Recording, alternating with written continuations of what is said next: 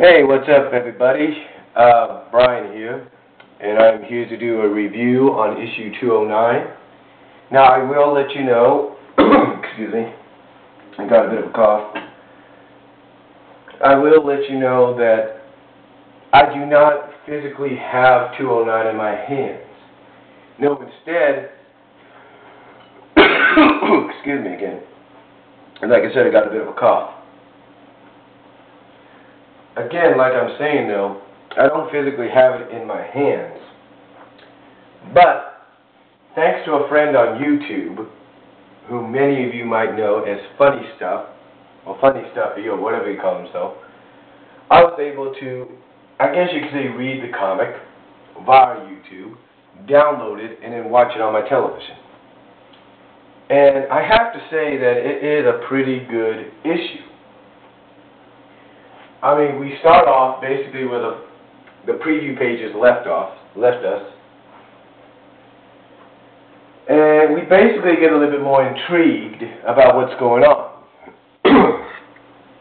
Basically, from where 208 left us, issue 208, which I did get in the mail yesterday. I ordered it. And then I'll have 206 and 207 on the way as well. Hopefully.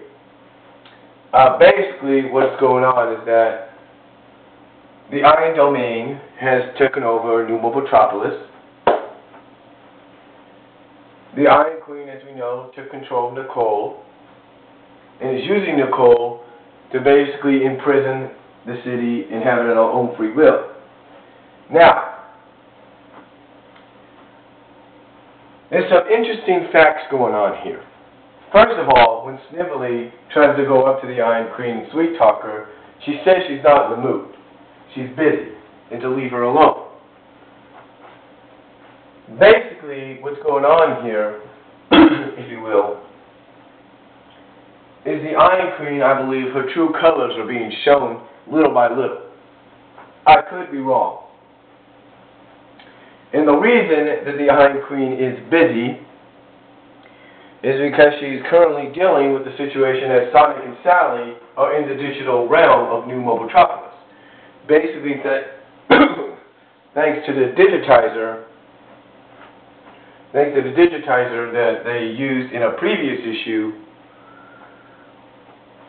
with Shadow and Nicole herself, Sonic and Sally have gone to the digital realm. Here they encounter Nicole. Now, Sally, basically, before they're interrupted by the Iron Queen, tries to convince Nicole to fight the Iron Queen's control, and because she is stronger than this. Now, excuse me. Now, that temporarily works for a time. That does temporarily work for a time. The Iron Queen, that does temporarily work. For just a bit, I should say, because Nicole's shaking her head and asking, kind of questioning Sally, asking like, Sally, wondering what's going on. But then, like I said, the Iron Queen interrupts. This causes the Iron Queen to gain control of Nicole again.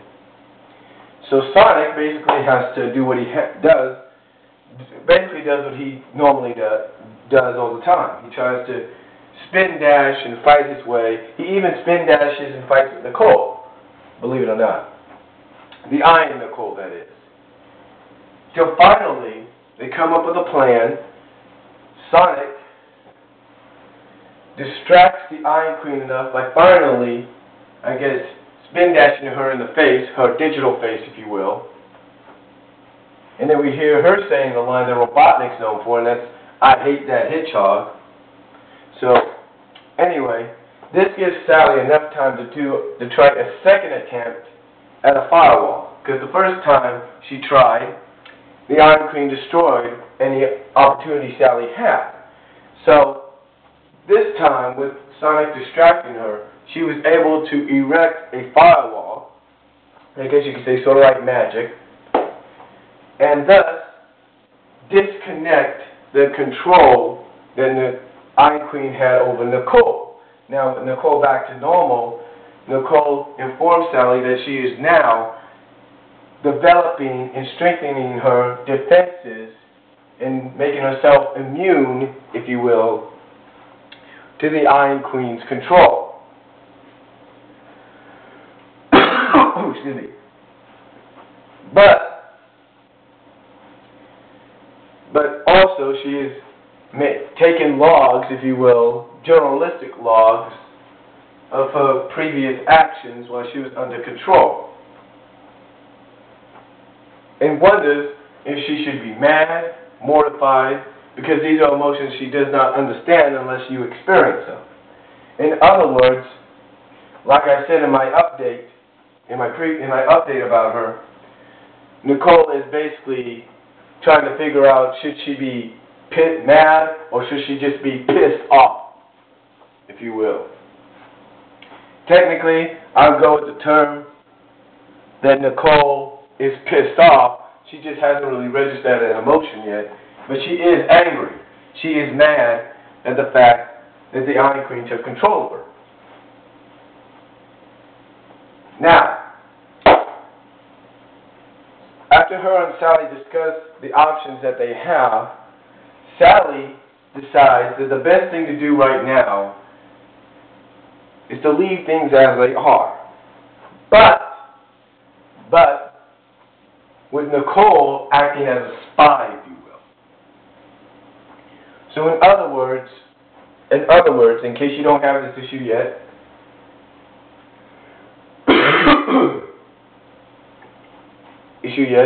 or if you've read what other people have said on some message boards and sites,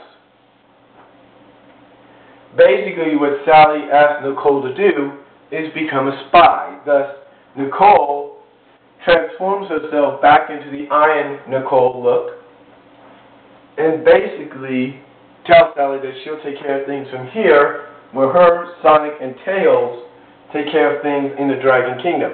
That's right. Sonic, Sally, and Tails, along with Monkey Kong, are going to take care of things in the Dragon Kingdom.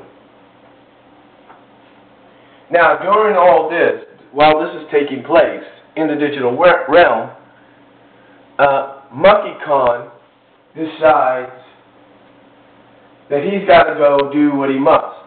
And what does he must do?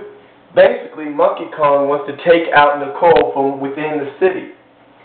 Basically, he wants to go to the mainframe, if you will, of the city, and destroy it, thus putting Nicole out of her misery. But Tails is, in a way, able to convince him that that's not the answer.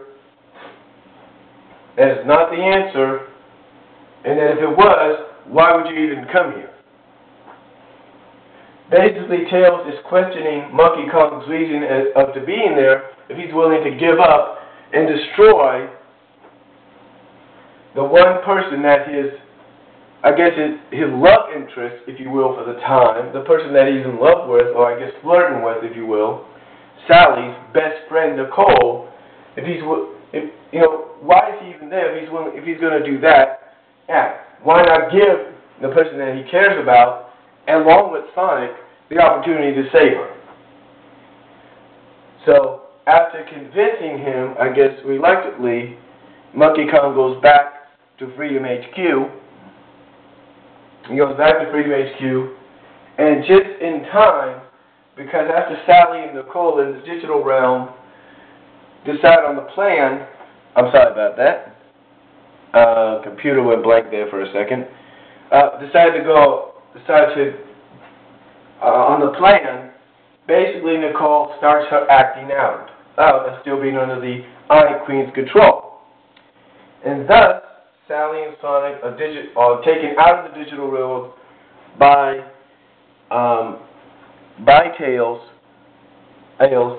and thus all four set off to the Dragon Kingdom after Sally informs them that everything's okay and Nicole is back on her side. Overall, I think this is a very good issue. I'm going to be interested to see how the next couple of issues go.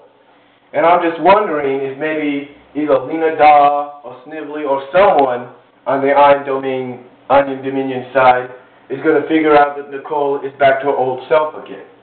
That's what I'm wondering. But overall, it's a good issue. I think we saw a glimpse of what's to come with MonkeyCon. Because remember, one of the issues of Sonic Universe is entitled No Love in a Conquering Storm.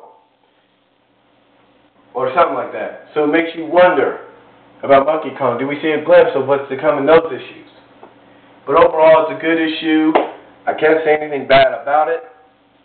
And that's all I'm going to say for my very first, believe it or not, very first review of the Sonic the Hedgehog comic book for 2010, issue 209. Again, I don't physically have it in my hands, but I did read it via YouTube, if you will. And I will talk to you all later. Peace out, and God bless.